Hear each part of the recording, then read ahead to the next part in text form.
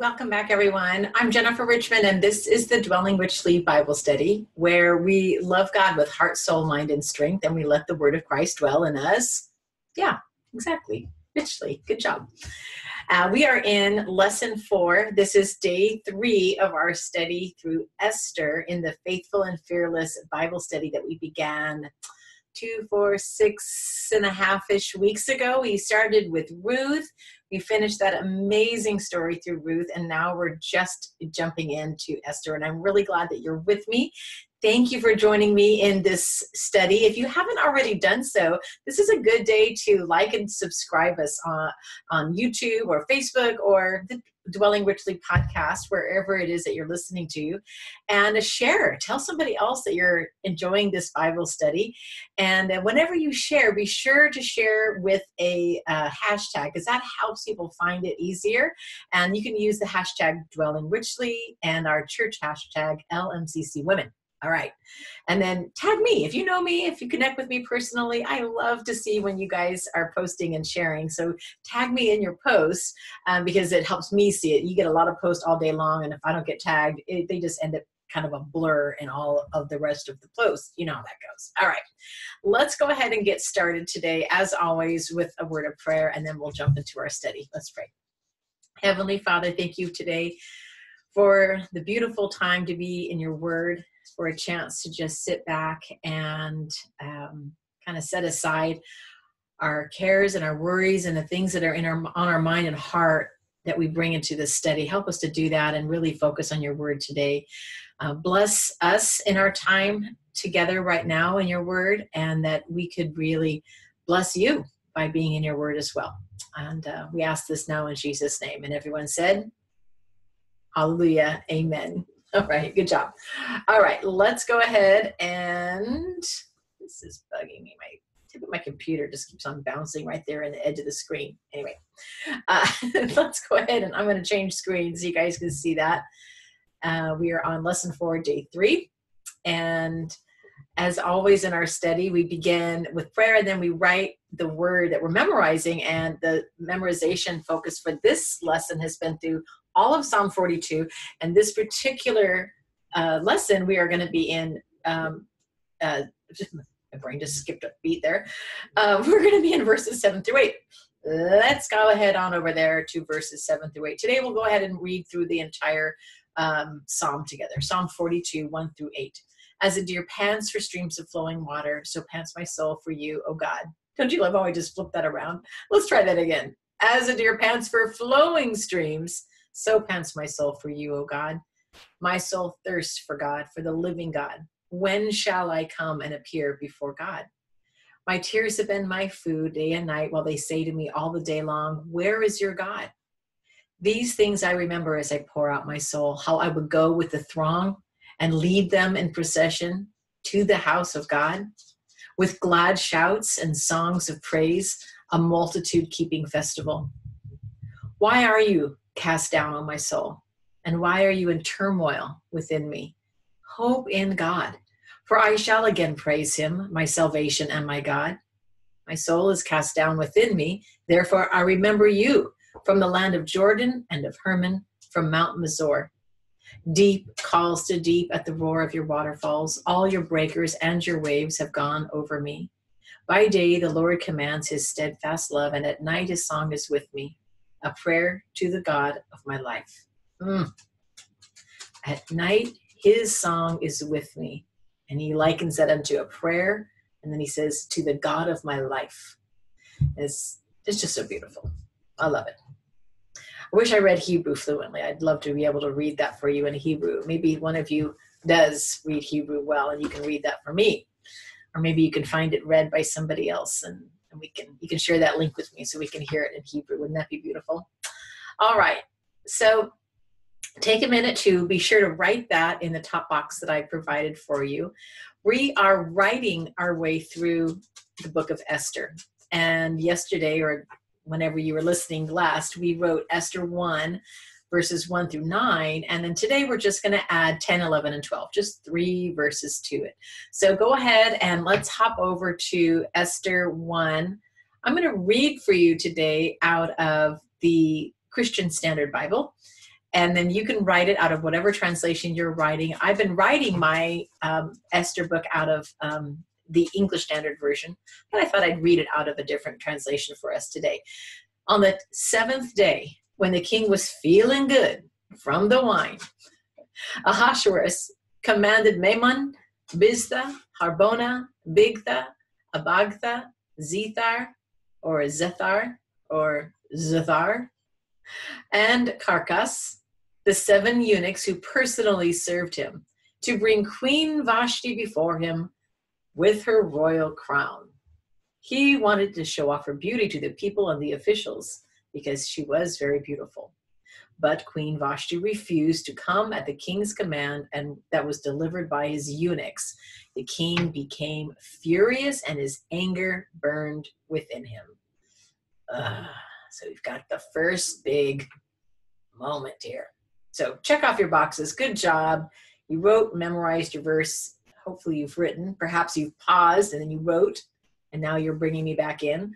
And let's go ahead over and let's complete our questions now for this portion of the study as we dwell in the Word. So at this point, how many days of feasting have there been? This is review from the last day of the lesson. And there's been 187 days all together, 7 days of this with everybody in, and then 180 with like his leaders and the princes and all that. So 187 all together. What condition, this might be some conjecture on your part, but I think the scripture is pretty clear on this. What condition was the king in? Now you can, like I said, have a little extra added in, but it says on the 7th day when the king was feeling good from the wine. So I'm going to suggest that he was probably drunk. He was feeling good from the wine, and I'm guessing that he was high, drunk, wasted, completely inebriated, DUI ticket on the way. And I guess he's going to get that DUI served by his queen, demanding under the influence, right? So he says he's had his fill, he's drunk, he's happy, he's merry from all this wine drinking. So Ahasuerus is not unique in the list of biblical characters whose hearts were merry after having some wine. I'm only giving you these 2 references, but you can actually just do a Bible Gateway. Just go on BibleGateway.com and do a search on the word merry or wine or drunk, and see what you come up with. But let's go ahead and take a look at Ruth. And those of you who've been with us in the Ruth study will recognize this moment. And maybe even while you were reading, it kind of triggered this in your mind. So she went down to the threshing floor, this is talking about Ruth, and did just as her mother-in-law had commanded her. And when Boaz had eaten and drunk, and his heart was merry, he went to lie down at the end of the heap of grain. And then she came softly and uncovered his feet and lay down. At midnight, the man was startled and turned over, and behold, a woman lay at his feet. All right. So we have instances of others in the Word who were drunk with wine and were merry with wine, and maybe not drunk, like stumbling and incapable of driving and whatnot, but certainly merry with wine. It lightened up their spirit and gotten them going there. So we have this moment, and then of course describe the scene here in Esther 1:10 through 12. Well, we've got the king. He's been drinking and partying and planning and collaborating, probably also with his kings and his princes and the leaders who were with him. And he's drunk and merry with wine as well in Esther 1:10 through 11. Let's take a look over here at this culture and context box so you can get some idea. Vashti was Babylonian royalty. She was the daughter of Belshazzar, the last of the Babylonian kings. Her grandfather, Nebuchadnezzar, destroyed Solomon's temple in Jerusalem and drove the Jews into exile, which is why so many are in Persia during the reign of Ahasuerus. Tradition holds that Vashti was the only survivor when the Babylonian kingdom was destroyed by the Persians. She was taken in this destruction and captured essentially, and then now she's become the queen. There's other traditions surrounding this, and this is loose history and some rabbinic teaching on this, but it's also postulated that Vashti herself was an anti-Semite and would basically torment any of the Jewish maidens that she had in her service, to the extent that she would have them work for her on their Sabbath, on the Shabbat, which would break the Shabbat for them as Jews, and she knew that. And so there's a long tradition in rabbinic teaching that Vashti would not only make them break the Sabbath, but she would make them do it naked. Like she would completely humiliate them, and that she was an anti-Semite. So you can do your own research on that as well. I thought that was an interesting side note. And so we don't have a lot to support that Vashti was some paradigm of virtue. However, in this moment, what does she choose to do? Well, what has she been up to while he's been partying? She's been throwing her own party as well. She has her party for her people, her women. What detail about the palace does the narrator note in chapter 1, verse 9? And why do you think the author includes this detail? Let's go back over to that. He says, Queen Vashti also gave a feast for the women of King Ahasuerus' palace. So the author goes to lengths to say this is King Ahasuerus' palace. This isn't just some other house of Vashti's. This was part of his palace, but her side portion to that. I think that the author would include a detail like that, possibly to emphasize the rule of Ahasuerus, and that Vashti maybe, because of being a captive herself, and was not real happy with Ahasuerus. Man, that name is hard to pronounce. Anyway, I actually would prefer just calling him King Xerxes like the NIV does. It's a little easier to pronounce. Maybe I should just do that. Anyway, I think she had an attitude. She tolerated him, and there was no real love there for Xerxes, right? So what does the king command his eunuchs to do, and how many were there? Let's take a look back over here in our passage today. He commands his 7 eunuchs, who personally served him, to bring Queen Vashti before him with her royal crown. Not just have her come, have her royal crown brought as well. This is interesting. What 2 commands does the king give Vashti? Come and bring your crown. Those are the 2 commands. What was his reason? Well, let's take a look back over here. He wanted to show off her beauty to the people and the officials because she was beautiful. So it wasn't just he thought she was pretty. The author is including here in the note that by anyone's standards of beauty, this was a good-looking woman, a very beautiful woman. He thought she was, and so did everybody else, apparently, as well.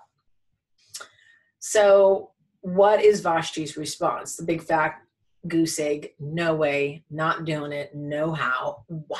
Why do you think she responded this way? Why do you think she responded this way? I have some ideas of my own. What about you? So, I always like to hear your opinions before I share mine.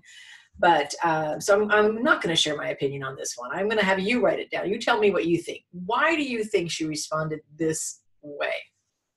Some scholars suggest, based on the timeline over here in the culture and context box, some scholars suggest, based on the timeline of this feast, that Vashti may have been pregnant with her son and future king at the time of her refusal.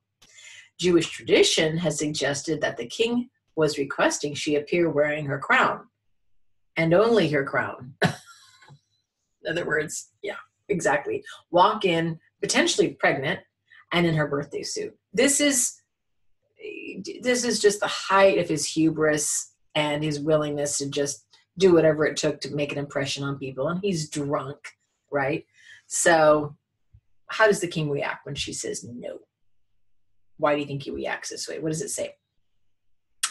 The king became furious and his anger burned within him. The king became furious at this. This isn't just I'm angry. It's like I'm angry and I can't, I'm just burning inside about it and fuming about it. This is public humiliation. That's why he reacts this way, because everybody around him is going to know that his own queen defies his orders. So compare the emotion of the opening and the closing of today's passage. So the opening of today's passage, the king was feeling good with wine, and the closing of his package, it came furious with anger. So from very merry to very angry, a huge shift in the tone, right? Right, Proverbs 22:24, and I particularly like the NASB translation of the verse. Let me go ahead and hop over so you can see that. Do not associate with a man given to anger, or go with a hot-tempered man. This is good advice. You can look up lots of Proverbs, but go ahead and write that down, whatever translation you're using. I actually really like the way that the NASB, probably because that's the Bible I grew up with and I memorized it when I was a kid, summarizing this: with an angry man, do not go, period. Like that, God is very clear on this. And who is Ahasuerus? He is an angry man, is he not? So let me go ahead and close our time together with just these final thoughts. Vashti refuses to go before the king, and this becomes the first of many pivotal moments in Esther. Some have held Vashti up as a model of the first feminist. She defies her husband to protect her honor. She refuses to be paraded in the front of hundreds of gawking, drunken men. She will not be at the beck and call of her rash, angry husband. Jewish tradition says that she, as the remnant Babylonian royalty, used this moment to deliberately humiliate her usurping husband in front of the princes and people at that palace party. Whatever her motivation, associating with a hot-tempered man, particularly one in power, will not end well. Vashti's decision forever changes her life story. She may not have been free to defy the king without severe consequence, but there is a bigger story here. God's story. All of history is ultimately the story of God working in time to bring all people to him. Vashti's moment in time and history is a part of that story. In her decision, God opens the way for Esther to move from obscurity to the center of one of the greatest stories ever told. All right, so small little 3-verse passage here that says a lot to us, doesn't it? I'd be curious to hear your thoughts on that. Be sure to share and tell me what you're thinking about the study so far. We've had a lot of anticipation going into it, and I'd love to hear what you think about it. Tell me how you feel and what you're enjoying, what you're learning so far, and any insights that you might have. I'd love to hear from you. Until we meet again, know that you are loved and prayed for. Bye-bye for now.